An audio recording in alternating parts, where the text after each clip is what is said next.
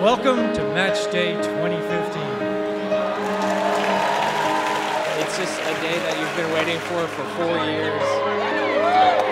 I'm just overjoyed, elated, and just grateful to God for where I ended up. Mika, Hogan's, Matthews, and family. You can't really describe just all the hard work that you've put in, and then also the nervousness and tension because you have no idea where you're going to end up. And I was one of the ones that decided to wait until I was on stage to open it up. I will be doing family medicine at Tallahassee Memorial Healthcare, Tallahassee. It's a culmination of many years of hard work, many years.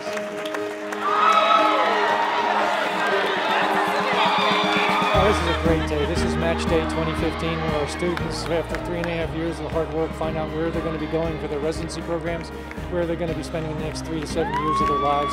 They were obviously really excited. They were there with families, fiancés, girlfriends, boyfriends, husbands, fathers, etc. It was a great day.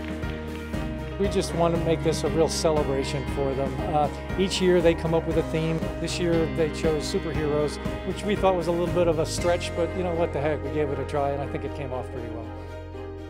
You know, Florida State was the perfect medical school for me. It was so student-centered, and they really try to meet the mission of the school, and their mission kind of was aligned to what my mission is, you know, going out there, you know, giving people care who would not have access to care, the underserved minorities, the elderly population.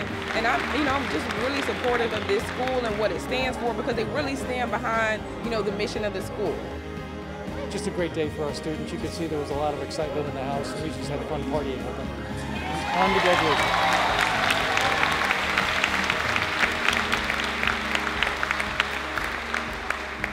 And students, you know, just kind of hoping they're going to go to where they want to go. I think you saw a lot of our students up there really excited they got their first choice.